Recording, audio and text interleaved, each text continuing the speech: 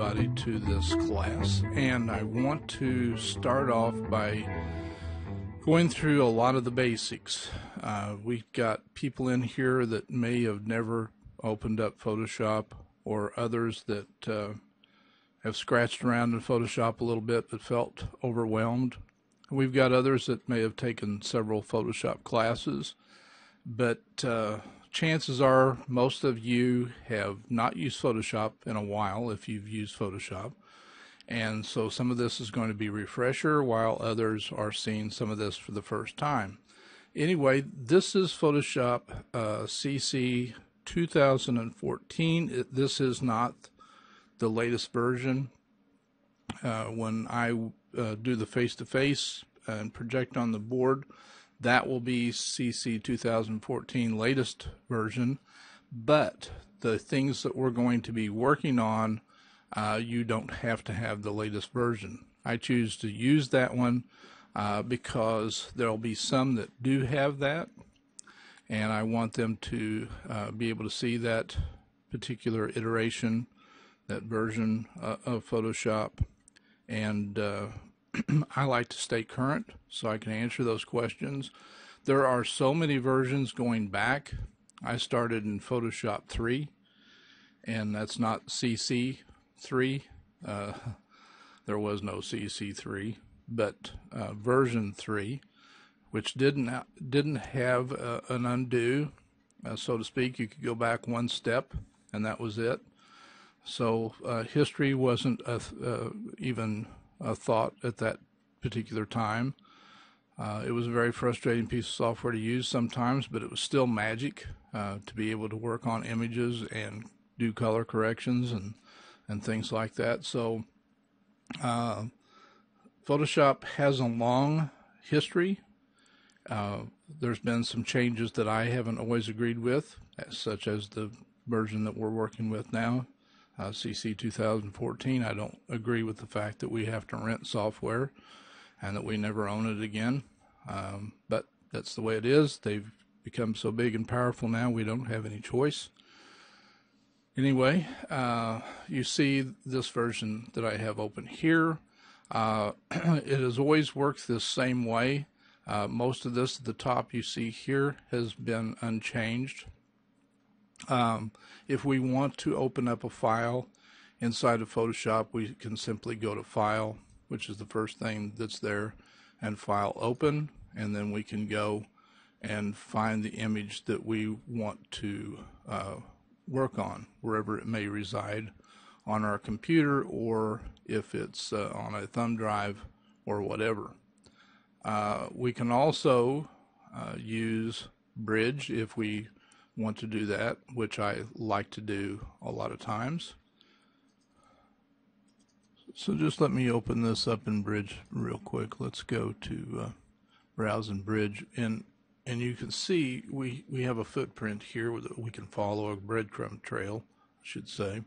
You can see that we've gone from the desktop to the computer to the data drive to the photos folder to the baseball 6/5/2010, and then we can look through the various photos that are here, and I can use my arrow key, and that's my right arrow key. Left arrow key obviously goes back, or I can hit my space bar and I can see these in full frame mode or full screen mode, and I can still use my arrow keys to go through. Now you can't see full screen mode because my recording software, if I record the entire screen, my video is going to be huge in file size, so that's not ideal to do.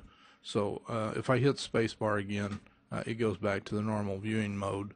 But we're not going to get into all the features that are in Bridge right now. We may tackle some of that later. But there are lots of things that we can do in Bridge, and if you look down here at the metadata, this is why one of the things that I like so much about Bridge is we can see lots of information about our shot right here in the metadata. We can tell exactly what f-stop this was taken at, and the actual shutter speed, how big the file is, and so forth. The ISO, or ISO that some people like to abbreviate it as. So this is very helpful versus just going to file open, for example. If we just do a file open and go to try to do the same thing. If we go to D and go to photos, and let's see, and let's say we go to baseball 6.5, and here you see these.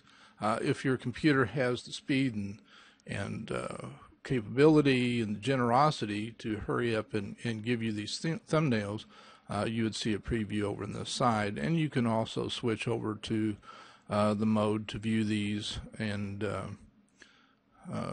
to get the information to see these in Windows Viewer and so forth. So also, I'll point out while I'm here, a lot of people say, when I try to open these up, it opens my files in Windows Viewer instead of Photoshop, or opens it up in the wrong version of Photoshop or whatever. At this point, if you notice, this is the Photoshop icon associated with a JPEG. If you right click on it, and this obviously, well, I shouldn't say obviously, it's not obvious to everybody, but this is the wrong version of Photoshop. That this is actually trying to open up or would default to open this file in Photoshop CS6. So if I right click on this and go down to properties, which you can't see because it's off the viewing area, but if I go down to where it says properties and I look in here, I can change. See, it says opens with Photoshop CS6. I can go to change and say that I want this to be associated with something else. So I can browse for whatever piece of software I want that to open up with. So I can go to Adobe and find my Photoshop Lightroom. If I want it to open up instead in Lightroom, I can have it do that. Or Photoshop CC 2014, wherever in the heck it is right now. But I can do that. So just a little sidebar bit of information.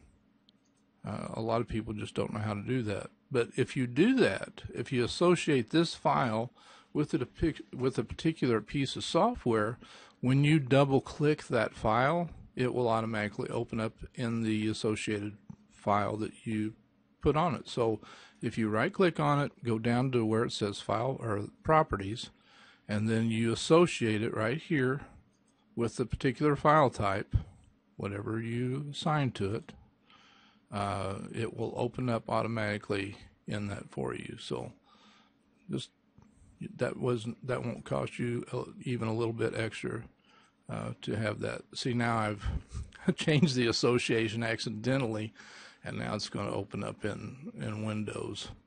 It's just could not clear. No. Okay, that's neither here nor there. But anyway, I wanted you to see that. So if I go to a browsing bridge and I say that I want to open this file, I can double click it and open that file up, and it will open up in this particular instance. It's going over here and saying it's open in Photoshop CC 2014 for me right now. Now I can go ahead and do all kinds of things with it. I can crop it and so forth, but I don't have to have it go directly in here. I can actually have it open up in Camera Raw if I want to, but normally JPEGs will just simply open up inside of Photoshop by default. We can change that. We'll get into that later. We don't need to know that right now. All right. Photoshop files will traditionally open up in Camera Raw now, I think, in the newer versions. Certainly, if you photograph in RAW, Camera Raw, most newer cameras now will have the option for you to shoot and photograph in RAW. And by default, I think everybody's camera will default in JPEG generally. The problem with photographing in camera or in JPEG is that the camera is making all the decisions for you. So if you photograph something and it saves it in JPEG format for you, it's going to sharpen, it's going to do some color adjustments for you, it's going to lighten, darken according to the computer that's in your camera. So when you look at it in the viewfinder on the back of the camera, it's going to show you what you've captured and store it just that way. If you shoot it in camera raw, you're going to see a JPEG version, and it's going to say this is what it looks like. And then when you open it up in your camera and you see the raw formula, the raw file, it's not going to look that way, because a raw file is the unadorned version of the file. It's not adjusted. It's as it says it is. It's raw. It's not changed in any way, shape, or form. You have to do that. So a lot of photographers will shoot in both JPEG and RAW. I shoot a lot of times in nothing but RAW format. Sometimes I shoot in both, and I throw one or the other away. Those are totally your call, what you want to photograph in. But I certainly, if I want to sell my photographs, I certainly want to have at least a raw copy so I can really tweak things. But there's certainly nothing wrong with having JPEGs as well. Anyway, your call, but it will default, every camera anymore will default to having JPEG, and then you can always add RAW or turn JPEG off and just have RAW. Some cameras, the lower end cameras, will not have RAW format. They do take up a lot of space. RAW files are very large. So, on to the next. While we're here, I want to show you this nice little navigator up here on the top up here. This should come by default on your computer. The look should be very similar. If it's not there, or if you have an older version of Photoshop, I don't know what version of Photoshop the navigator started appearing in. I know it goes back a number of years, but if it's not showing over here, go to Window and go down to where you see Navigator and pop that booger on, because this is really a handy tool. Right now you're seeing this image at only 16.6%. So this isn't very large. So if I go right here, this is called the scrubby slider. So if I grab it and just run it up here, you see that's gotten considerably larger, but it's still only 50% of the actual image. If you look down here in the bottom left, this image is 43 megabytes in file size. So guess what? That's a very large file. When we magnify it like this, you see that a lot of detail, but it's still not near 100%. Let's go down here. I can actually go down here at the bottom left of this screen, and I can change that number to 100 and just hit enter. And now that's 100%. So I'm going to hold down the space bar. I'm not going to do any tricky stuff. I'm just pushing down with my index finger on my left hand to be real tricky. And notice it turns into a hand. It's called the grabber hand. And I'm just going to click and drag and just move that over so it's not so awkward, and balance the picture out a little bit. And now this is actually at 100%. But guess what? If we look up here in the navigator, you see all the rest of the image. So that's what's cool about the navigator. We can still see what all is in the image. And guess what? We can go up here with that mouse and it turns into the grabber hand inside that navigator area, and I can click and look what happens. I can go anywhere inside the image I want to go and look around. And by the way, this young lady that's upside down is my granddaughter. So how cool an image would just that be? You know, the little pudgy hand. So she's like 7 now. This was a couple of years ago. She still turns upside down pretty good, but she has changed. Okay, let's just say I'm big on using shortcut keys. So hopefully, if you haven't brought a pencil and paper tonight, you can grab one from your friend and neighbor, or you'll certainly bring one next Thursday, because I really do use a lot of shortcuts. Now, to zoom in and out, probably the most used shortcuts in Photoshop. So if I want to make this smaller, here's one thing I can do just using the navigator. I can go to this scrubby slider and go left. That's pretty hard, right? I can go in and out right here. And if I go way up, look what happens. What are these right here? I'm going to change this. I'm going to turn that on. What's this right here? These are squares. See, I'll go a little higher. So can you see these? If I go even higher, see that square right there? Squares. You know what those squares are? Those are pixels. That's what an image is actually made of. Now we're at 3200%. So that's as big as Photoshop can go. It can't magnify any more than 3200%. But that's what all images that you will ever work on are made up of, these squares. And we go out, you can see them. There's a square there. They get smaller and smaller.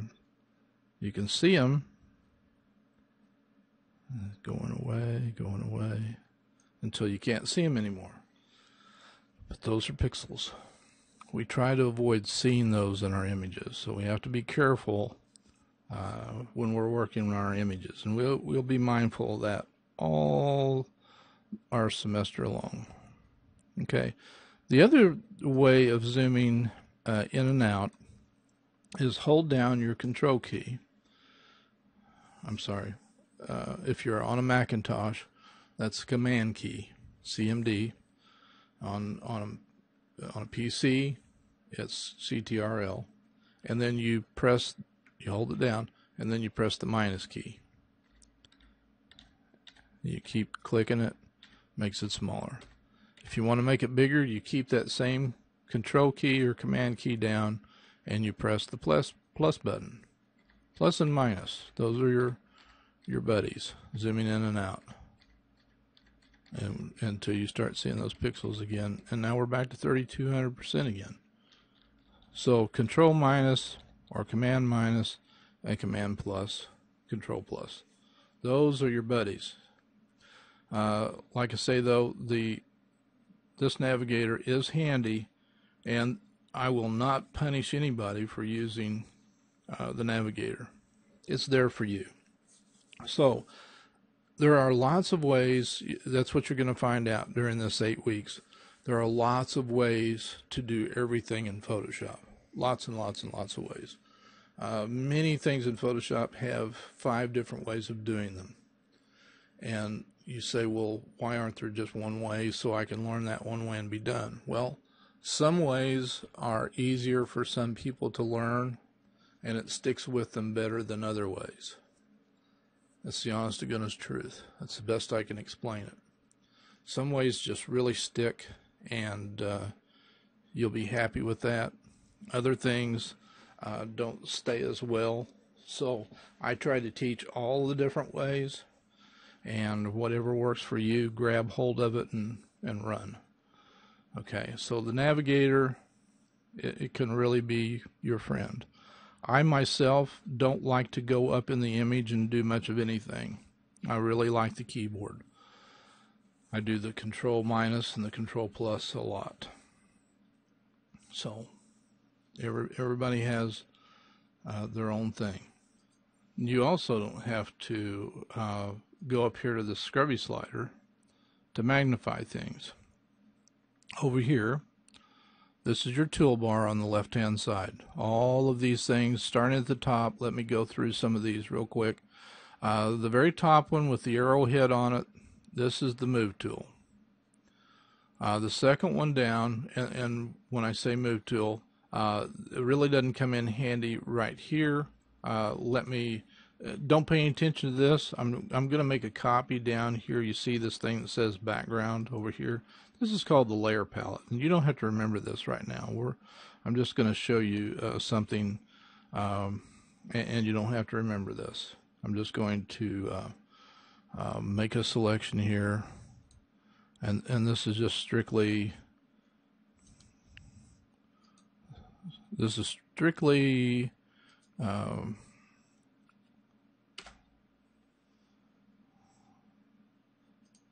for show. This isn't for you to remember anything. What I did was make a selection out of something on here, okay, and because I want to demonstrate what this move tool will do. The move tool won't work on this single layer because there's nothing here to move.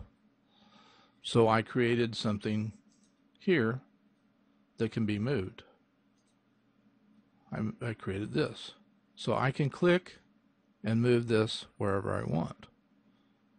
Okay, it's now this layer 1 thing, so it's named, is just my granddaughter's head, Emma, created like a ball, so I can move it anywhere. If I turn this layer back on, you can see it's now kind of like a bouncing ball. So if I change it up a little bit, just create something here that's a little bit different. Oops. Going the wrong way. Let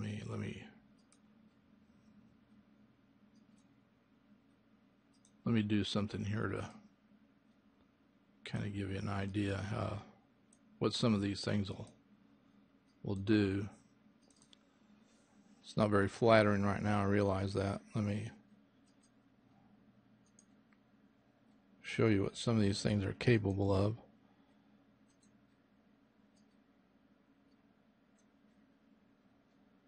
Put a little drop shadow behind this here, and we'll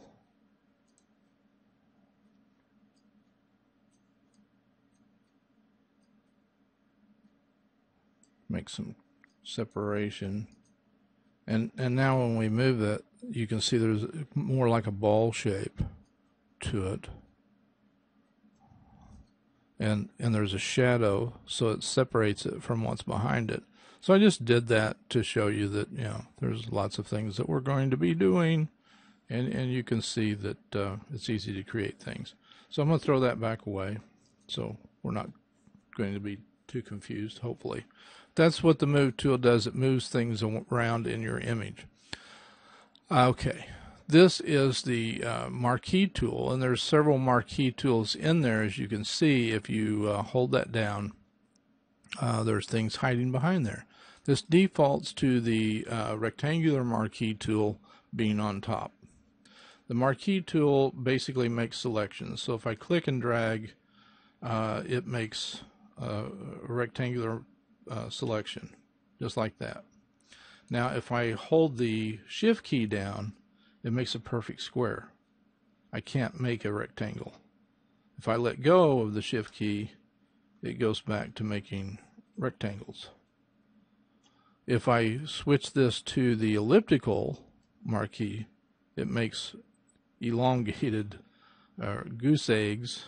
If I hold down the shift key, it makes perfect circles. So it will make ellipticals, or if I hold down the shift key, it makes circles.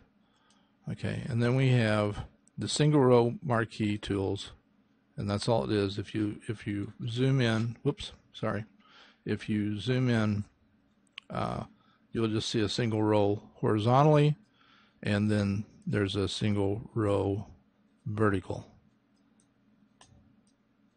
All right, this next one is a lasso tool. The lasso tool is also a selection tool, but you draw with it. And so I go like this. It's like a freehand drawing tool. So wherever I draw, it makes a selection. So I can make a selection around the ear. It's not a perfect selection. If I go on the inside of her nostril here, excuse me, and so forth. It's not a perfect selection tool, but it's used a lot because it's a quick way to make a selection, and then it can be made better by various means. Then right here we have what's called the quick selection tool. Quick Control D turns off those selections. Sorry. And if we hold that down, you'll see one that's called the Magic Wand tool. If you click with it, it makes a selection. There are many people, according to a very famous Photoshop guru, Scott Kelby. It's called the Tragic Wand because it makes some of the most bizarre, horrible selections that you'll ever find, as you see here. Okay, to turn those off again, you can hold down the control key and hit the letter D, as in dog, or deselect. The other way to do it, if we hit it here again, see how atrocious that selection is? You can go to select and deselect, and it says Control D will do the same thing. So you can see how unhandy it is to go up here to do things when all you could do is, or all you have to do is do a keyboard Control D. Okay, cropping. Who doesn't do cropping? If we only want to, let's say, get this of Emma, we can also drag that to, say, there. We can click and move that around. We can double click and finish the crop off. And notice up here we can say to straighten and unconstrained. Depending on what version of Photoshop you have, these can also be changed, or they will be different. So let me undo this. Control-Alt-Z. Control-Z will undo one time. Control-Alt-Z will go back several steps. While we're talking about that, let me show you something over here under the Layers palette. I have history already under here. Now, a lot of people, by default, this will not be here. I don't remember by default what is over here. Let's see, I know one that is. Let me look real quick and see if I can find it. Paths is normally there. I don't use paths a lot, so I don't like it in here. And I don't think channels is normally here, but I do like channels, so I put it over here. Let me show you how to do that. I'm going to throw palette or history away. Actually, I didn't throw my history away, I just hid it. Because if I threw my history away, all the stuff I'd done would have just gone away. So right now I have channels and layers. History lets us see all the things that we've been doing up to so many steps backwards. So if you don't see history over here, again, just go to Windows and down to History. And see what we did a while ago? magic wand stuff.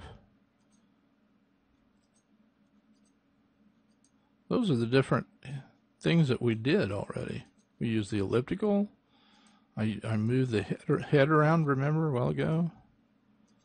Drop shadow, turned it into a bubble-like thing and moved it around. Moved it. So those are the history states.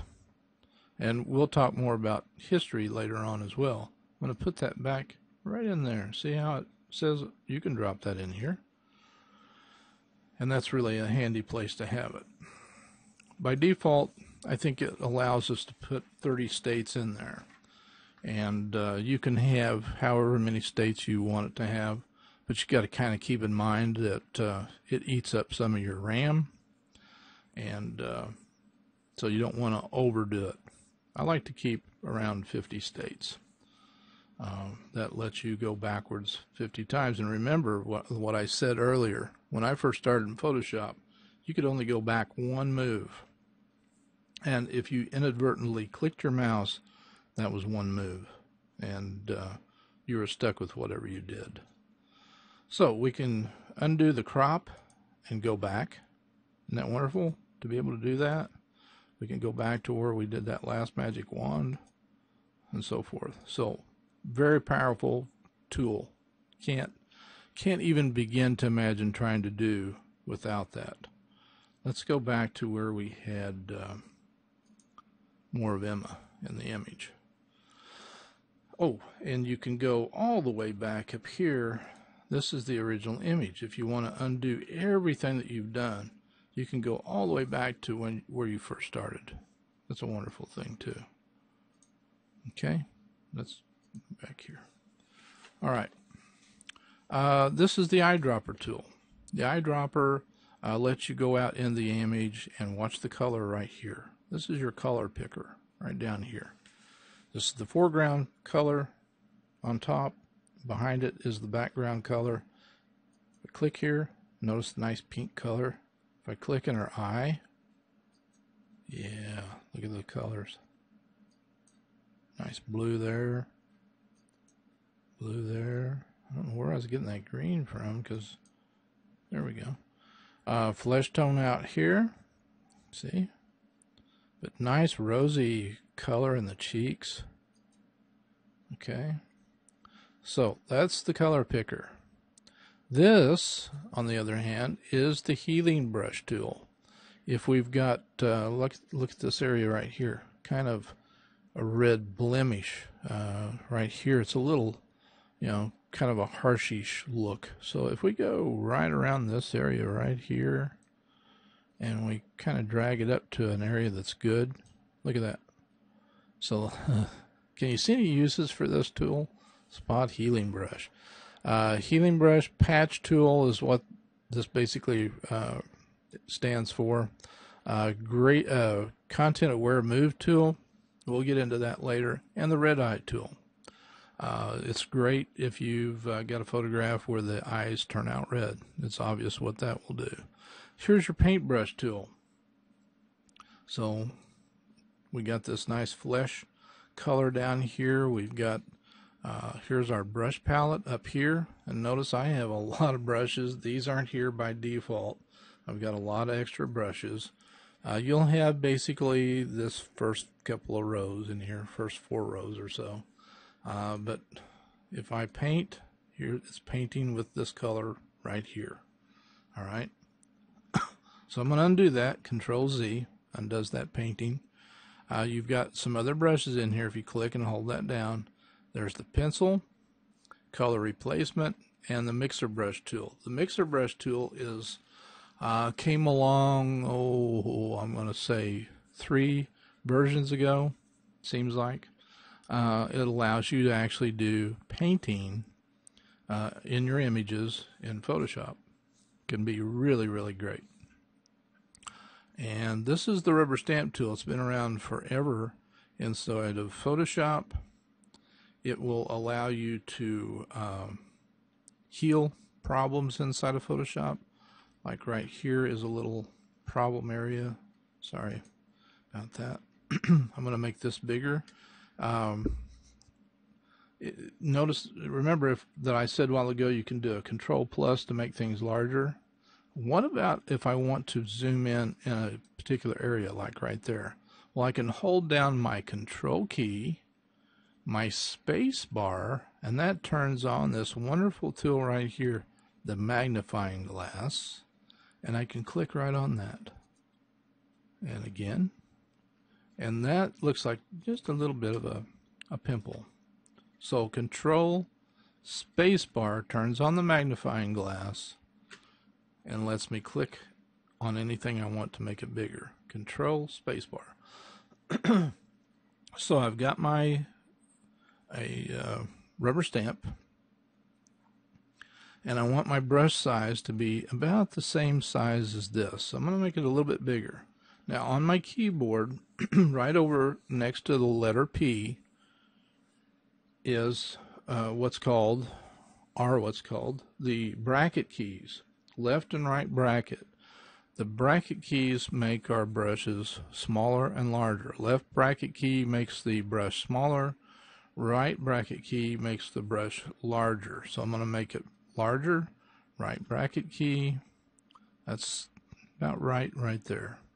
So I'm going to go over here to sample pretty much the same area.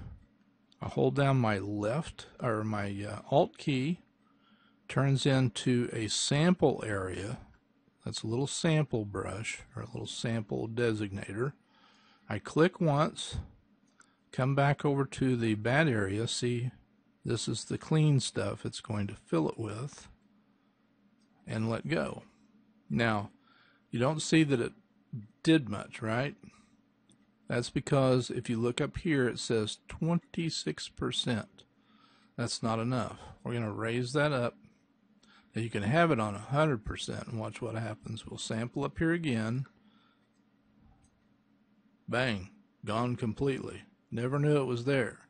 Ideally, I'm going to do a Control Z to undo that. Ideally, you want to bring this back or cover it up a little at a time. So let's do a Alt, to sample, click once, and then click, and that looks pretty good. Let's zoom out. I'm going to do a Control minus. Do you see that bad place? Nope, it's gone. If we go back over here in our history, go back 1, 2, 3, and there it is. See it? Now you can really see it. Put these, go back forward, it's gone. So isn't that great what the rubber stamp tool can do? Go to the next one. We have a history brush tool, an art history brush tool. We'll get into those much later. Eraser. It does just what it says. It will erase things. That's basically erasing everything that's on that layer. So we don't really want to do that. That's the opacity. If we turn that opacity up to 100%, now look when we erase. It's erasing completely. We can make the brush bigger and erase. Okay, if I erase or do a Control Z once, it didn't go back far enough. If I go Control Z again, it puts it back down. So I have to go back 2 steps. So it's Control Alt Z. See how it went back multiple steps over here in the history palette? Control Alt Z. All right, now the next one is called the gradient tool, and up here is the gradient editor. So if we turn on the gradient tool and click on the gradient editor, you won't have all of these gradients either, sorry, but you can load lots of gradients, just like in the brushes. I didn't mention that a while ago. I said that you didn't have all these brushes, but if you go up here, you can load all of these brushes. They're already in your Photoshop. All you have to do is click on load brushes, and it will let you go in and add. Actually, you go to click on these brushes here and then say append, and it'll load those brushes for you. My advice is don't load excuse me, any brushes unless you want them, for sure. No, you need them, because it's going to really clutter things up. Now, if you notice, I just threw all those brushes away, except for the ones I just said. So if I want to load brushes up, let's see, I want my basic brushes, I'm going to say append. So these are the basic brushes. So if I want more special brushes, append. If I want more, let's say I want the dry media brushes, append. So then you get all kinds of different brushes. Okay. Same thing down here where we are on the gradients. If you up here on the gradient editor and you want more brushes, click on this, and all of these, if you click on here, say append. Okay. And all of these things, when you're in them, can be edited. So I'm just clicking, and I can edit the way these colors interact. I can change this color by, let's put one down here, and I can double click it, click there to change that color. I want to change it to another color. So let's see what that's going to look like if I use that. I can click and drag, and there it is. That's what that gradient looks like. We don't want it over top of our image, but you still see what it looks like. So there's different kinds of gradients, and you also have the paint bucket. So if I click, you see how it's filling with this color here. Let's go back here. And right here we have some really neat tools. We have the blur tool, sharpen tool, and smudge tool. So the blur tool, if we use it, let's zoom in on her eye. I'm going to make this bigger. Can you see what's happening to her eye? That's right. I blurred it. If we click back here in the history, see what happened? It cleaned it back up again because we undid all those states. If I go to the next one, we're sharpening. So I'm going to make this bigger. Looks terrible, doesn't it? So you got to be careful about some of these tools that you use. And then the next one, smudge. So we can make the brush bigger so you can actually see what it does. Oh, you can have some fun with these tools. You can also destroy. All right. Just like in the darkroom, you have dodge and burn tools.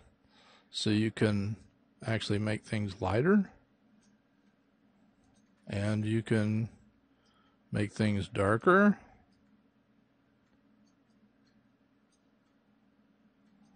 Do those.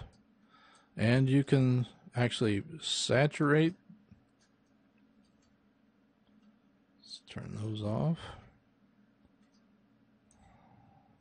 The pen tools are a little bit different. We'll talk about these more later on. We don't need those right now.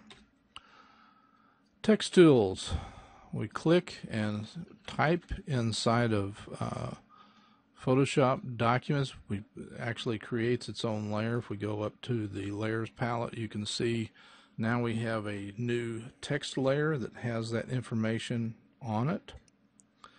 And right here, these are the path selection tools that actually work hand in hand with the paths that are created using this pen tool.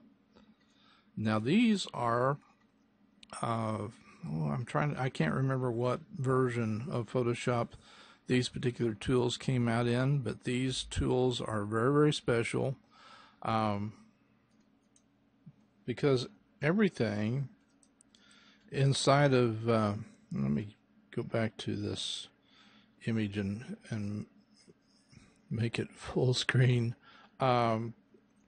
Images inside of Photoshop are what's called raster graphics. They image files are made up of data that, as we pointed out a while ago, if you go big like this, let me get this tool here. You can see the actual pixel right there, and each one of these is a pixel. Each bit of data here is a pixel. All images, all raster images are made up of pixels. So they're very finite in that they're made up of these pixels, and when we work on them, they can fall apart very easily if we're not careful. They can start to pixelate, which means that we start seeing these pixels and they start looking really rough, really pretty bad looking. They can, you might have seen it before where people will work on a JPEG image, which you should never do.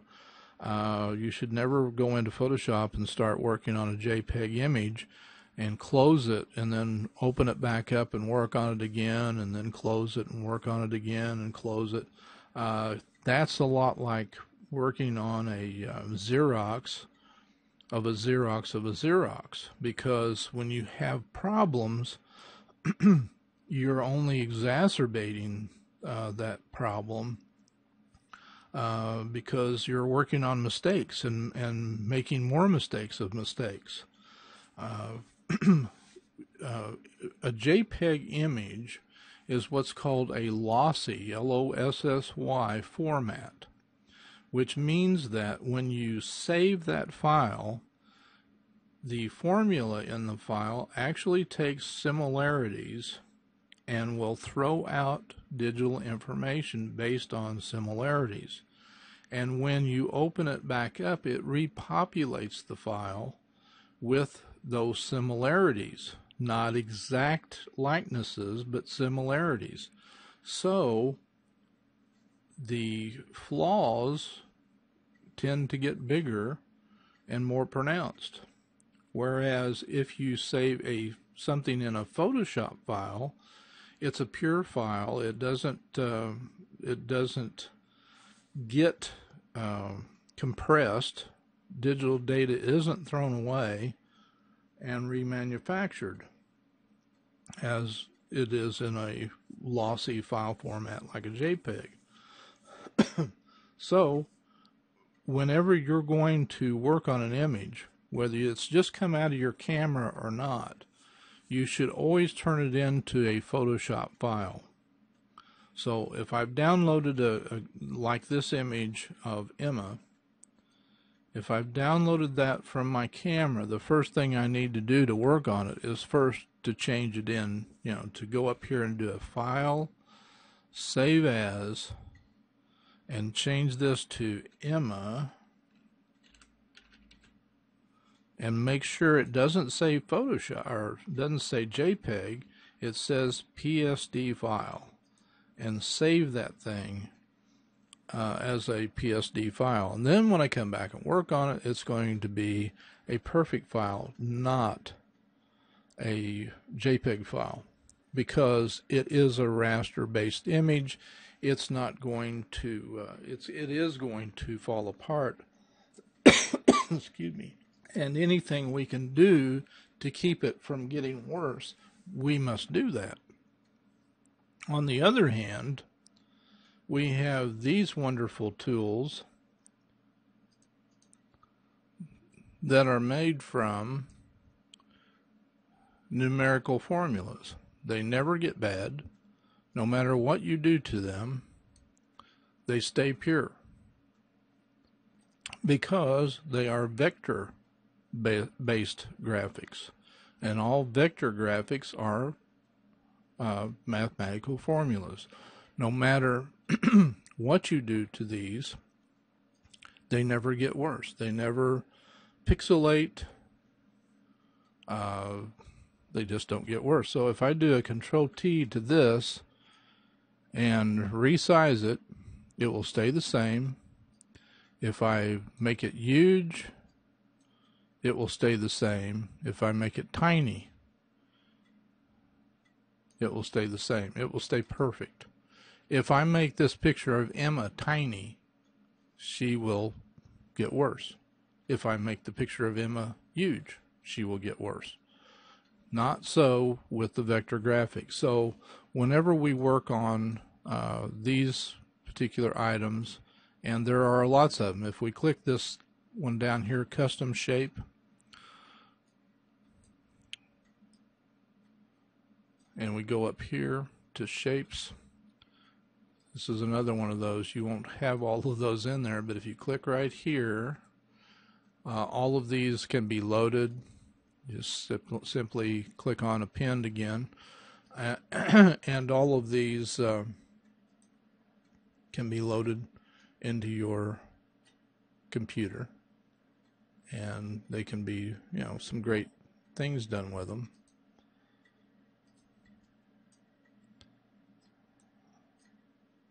And you can, you know, define all kinds of things dealing with these shapes. And like I say, they will never get bad. They will not get worse. No matter what you do with them, they will look great.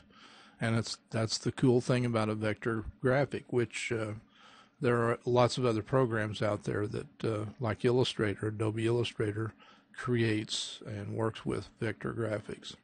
So something else, and you notice that when we create vector graphics using this particular tool, and this is one of the newer tools in Photoshop, goes back maybe 3 versions. This also creates a new layer. I'm going to throw those layers away. I'm just hitting the delete key on my keyboard, because we don't need those right now. Then we've got the hand tool here, as it says, and another one that so underused. Let me create a new layer here, and this is going to be an exact copy of the background layer, and this is real simple to do. To make an exact copy, you might want to write this down. Control J. Makes an exact perfect copy of this layer. I'm going to turn the bottom one off, the one that we've been using. Don't even notice it, right? Because the exact copy is right there. Right? They're the same. All right. Let's say that I want to see her eyes looking out at me. I'm just going to click and rotate that around. Because what if I wanted to work on her eyes? To work on them like this, sorry, I rotated the whole thing. I'm going to undo that. Control Z, Control Alt Z. Oops. I rotated the canvas and I can't unrotate it except to me undo. Oops. Control Z. I'll rotate it back. And then holding down the shift key to get it back. If her eyes are like this, I'm not comfortable working on them. And I'll show you in a second what I mean by working on them. But all I have to do is go down here, or I can hit the letter R on my keyboard, which I usually prefer to do. I just hit the letter R, and then I can spin her around any way I want to and work on her face. And then when I'm done working on it, let's say I want to brighten her eyes up. So I'm going to zoom in a little bit, and I'm going to select her eyes. So I'm going to use that lasso tool. And no, they're not perfect. This is just demo purposes. I'm going to do a Control J. And guess what? Nothing but her eyes are on that layer. And I'm going to go up here and I'm going to tweak her eyes a little bit. You say, well, you're affecting everything. Yeah, I am. But if I go right here, I'm only affecting her eyes. Let's see what I can do.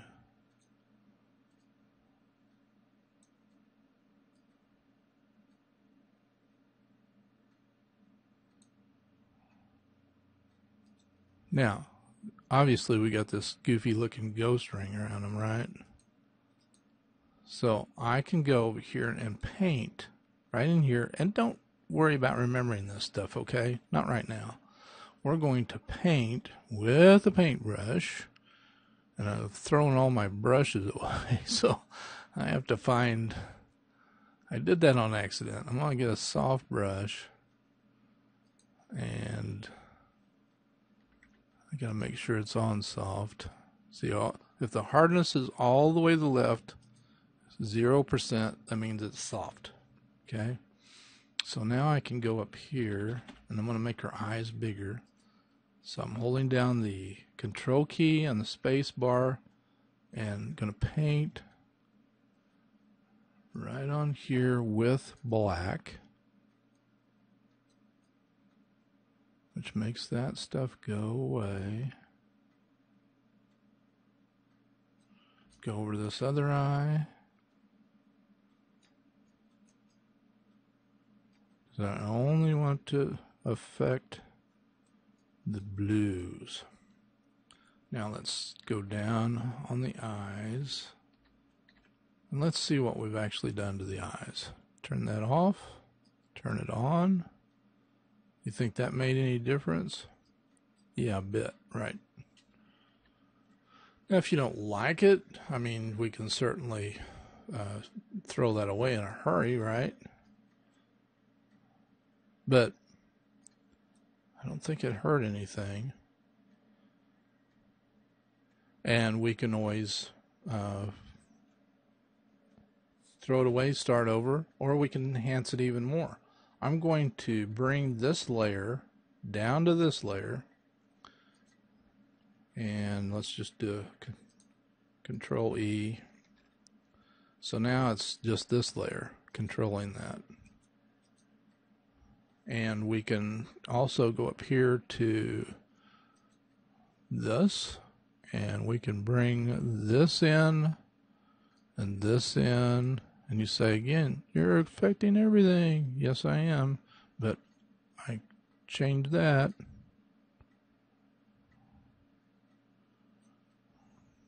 Now you say, you've really gone over the top. Maybe.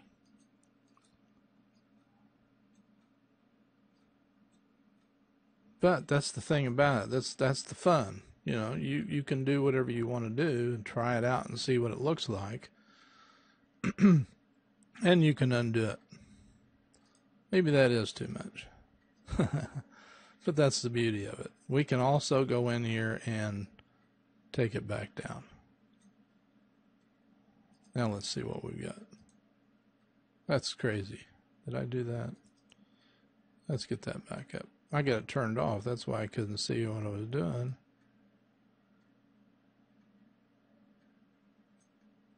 Now, let's see what we've got. I'm going to sandwich these two together again. Sorry about that. Control E. Now, there's how far we've come. And you say, well, that's too far. Well, if it is, all we have to do, and this is called a layers mask. I'm going to put that on here. And again, you don't have to remember this. We're just going to paint in a little gray. And it looks black. I'm going to paint with black, but the brush is going to be only partially opaque. So here's what I'm going to do. Got a big old brush here. And I'm just going to make a swath over her eyes. And you're not going to probably see too much. It's going to happen gradually. See over here a little bit of gray starting to show?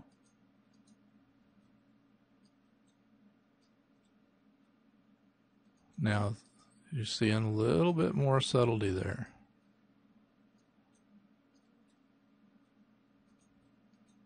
See? A lot less blue now. If I turn around and paint with white, I'm going to change this brush to 100%. Watch what happens. Now all of the blue is back in. And now I'm going to paint with black at 100%. And all of that's back out again. See, there's no difference. So you can control exactly how much of that blue is in there.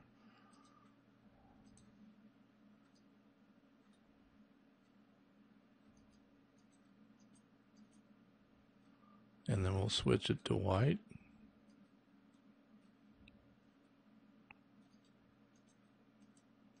So you get to control that. We'll go a little bit more. I like it right there.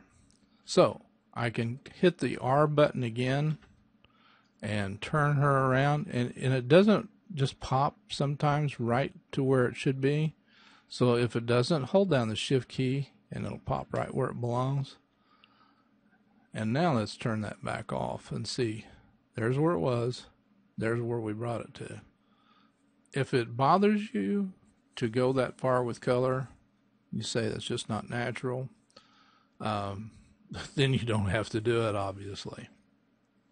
We can clean up tennis shoes. We can, you know, like on here, we can whiten the tennis shoes up real good, real quick. You can, you know, fuss with anything you want to in a photograph. It's, you know, it's your world. You can have control over all of those things. We've gone through a majority of the tools. This color picker over here is a very powerful thing, and I wanted you to understand it. The foreground, as we've already mentioned, I've already mentioned, right here, if we click it, it brings up this very powerful color picker. And we have the red, green, and blue colors right here. Use saturation brightness up here. CMYK, cyan, magenta, yellow, black. So all of these things are at your disposal. You can also have web colors turned on if you're a webmaster and you really have to watch your colors. This could be a good thing to do. You can control or change the colors based on this slider here. You can, you know, tweak your colors very easily going through here. Once you pick a color, click OK. Then if you want to, and I'm on a mask right now, so let's just click a new layer. This is the new layer icon. So let's pick a blue, and then we'll switch colors, and now the whites on top will go down here and get a yellow. So you see the yellow is now our foreground, and you see our background color. Down here at the bottom, this is our mask. This is a bit different. This is called the quick mask. If we click on it, you'll see that. Now I think this comes by default with this middle clicked. I suggest that if it is, to change it to selected areas, and you'll see why later on probably. We don't need to tackle that today, but what I do is when I paint using a mask, I paint. Let me undo that real quick. Let's just do a mask real quick. I just hit the letter Q on my keyboard. If you look up here real quick, you'll see that this changed to quick mask. So now if I paint, let me zoom in on her eye. If I paint, and I'm using my left bracket key, if I paint, I'm now painting with what's called in the old print shops, newspaper days, with ruby lith. I'm only painting with 25%, so that didn't work quite well. You can see through Rubylith.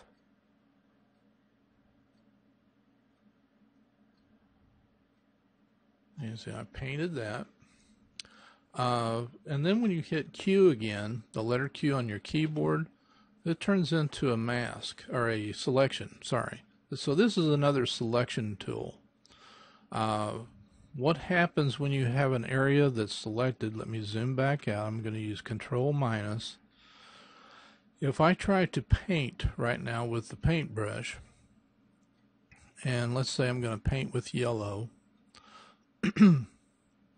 I can't paint anywhere. I'm painting, but nothing's happening. But if I paint through her eye, I can actually paint. And the reason why, the eye is right here is the only thing that's selected.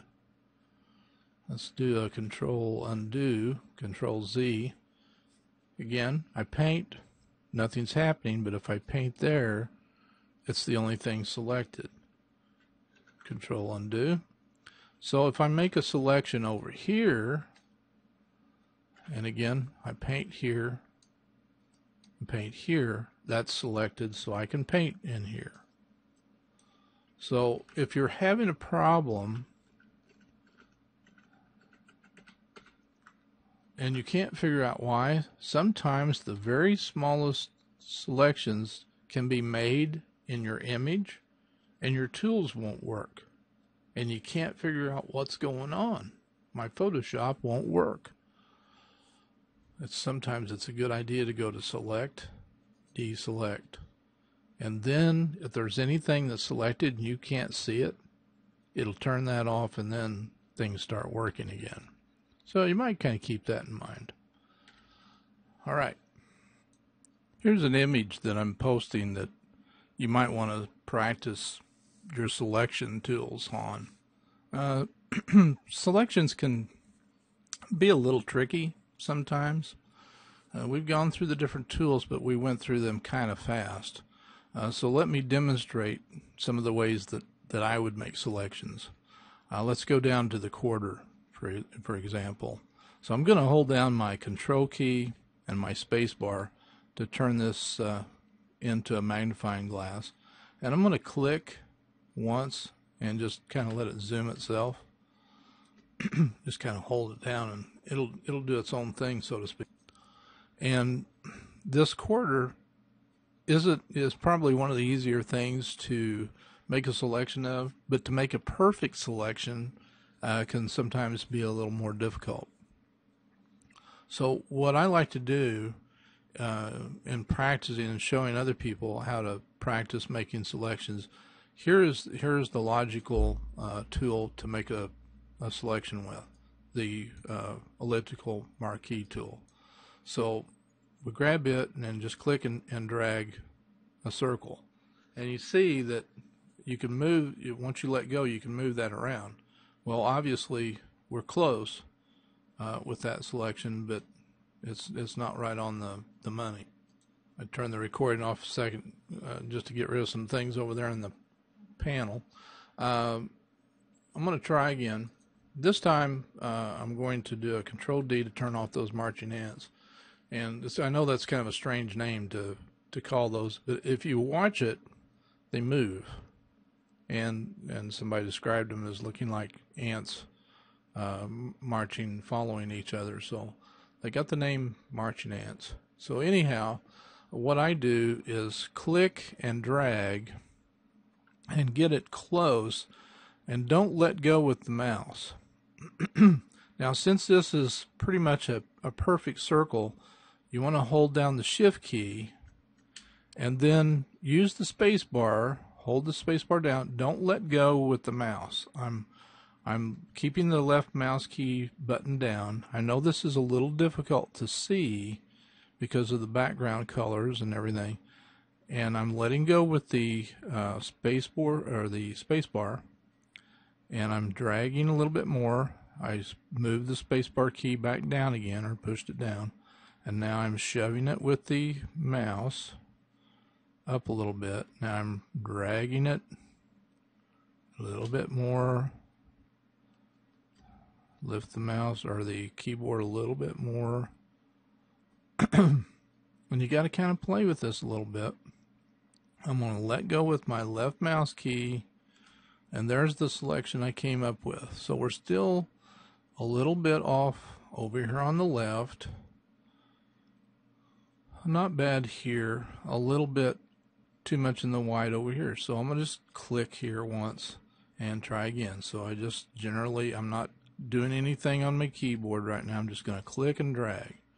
And now I hold down my shift key to make a perfect circle. Now I'm using my thumb, or actually I'm using my little pinky to hold down my shift key, using my thumb on the space bar and moving it up to the edge of the coin. Now I'm over in a couple of areas, so I'm letting go of the space bar with my thumb, and I'm shoving with my left mouse. I'm kind of moving my mouse back a little bit. Okay, now I'm bringing it down with my space bar held down. Let go of my space bar, shoving it up a little bit, dragging it to the right. Drag it up.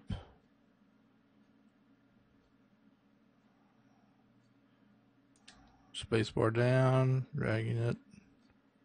Space bar up, dragging it to the left with my mouse.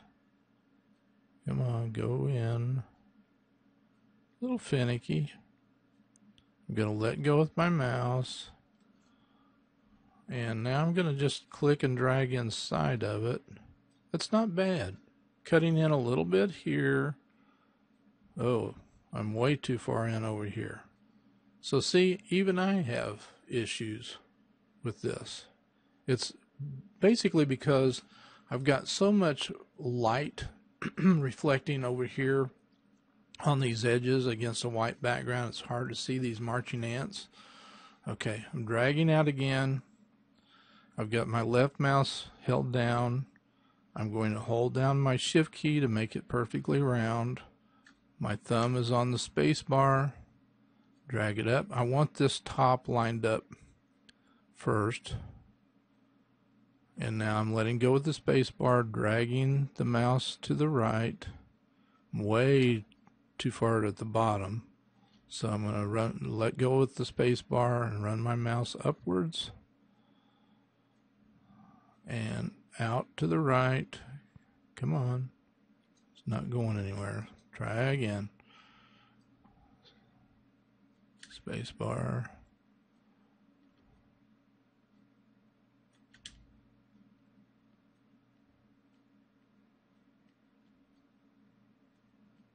I don't know if I do better when I'm not talking. It does act squirrely sometimes.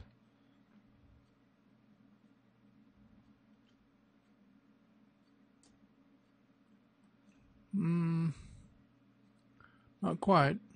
I'll zoom out just a little bit. Getting closer. I want to try it without the shift key. You know, that's about it right there. Yeah, I did it without the shift key down, and I pretty well got it nailed right there. So maybe that's the trick. All right, here's what I need to do. I think I've got a pretty good selection, and I'm going to do a Control J. Now, what I did by doing a Control J, look, I turned this layer off right here, and I've got my quarter on its own layer. Now, if I use my Move tool, I can move my quarter wherever I want to. Looks almost perfectly identical, right? So my selection wasn't really bad. All right, I got to make sure I'm back on my background layer to make my next selection. So let me zoom back in, so Control minus, so I can see more of my overall image. Let's go after the round tuit over here, this nice big red round tuit. There's a couple of ways I can think real quickly on how to get the round tuit. So first I'm going to use this one. So let's try it the way we just did that one. I'm just going to click and drag without using the Shift key, and that's not bad.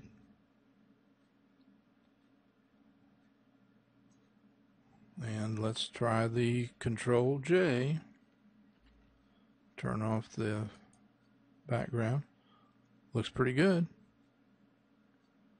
Move tool. Turn this one back on. Looks pretty good. Now, turn this background back on. I'm going to turn these two layers back off.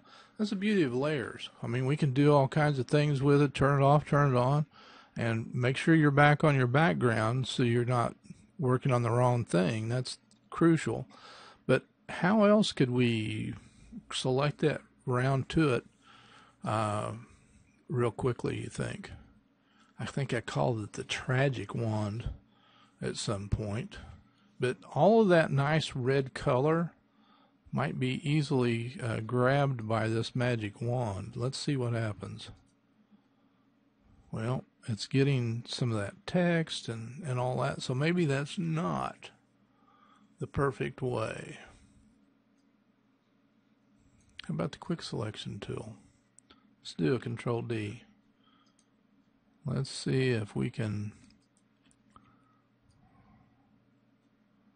Let's see if we can get a bigger brush.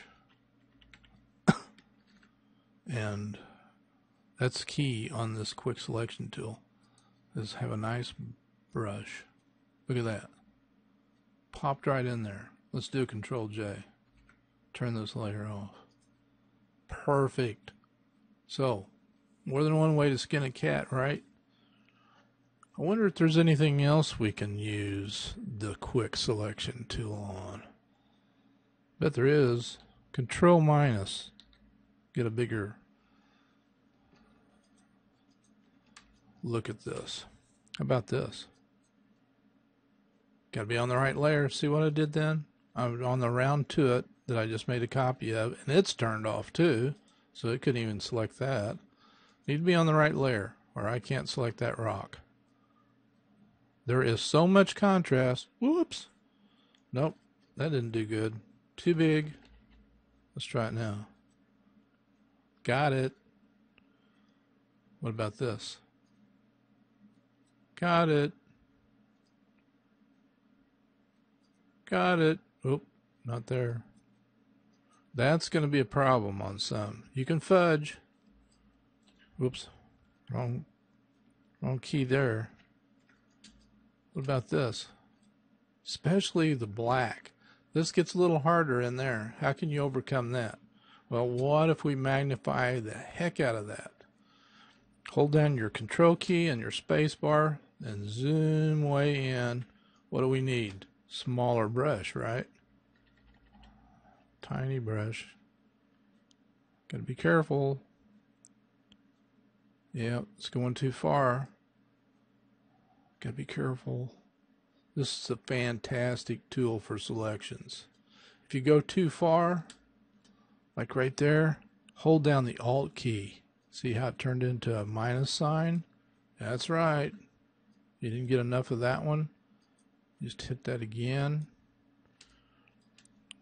I come down here. I'm not going to spend a lot of time on this, but you see how you can overcome.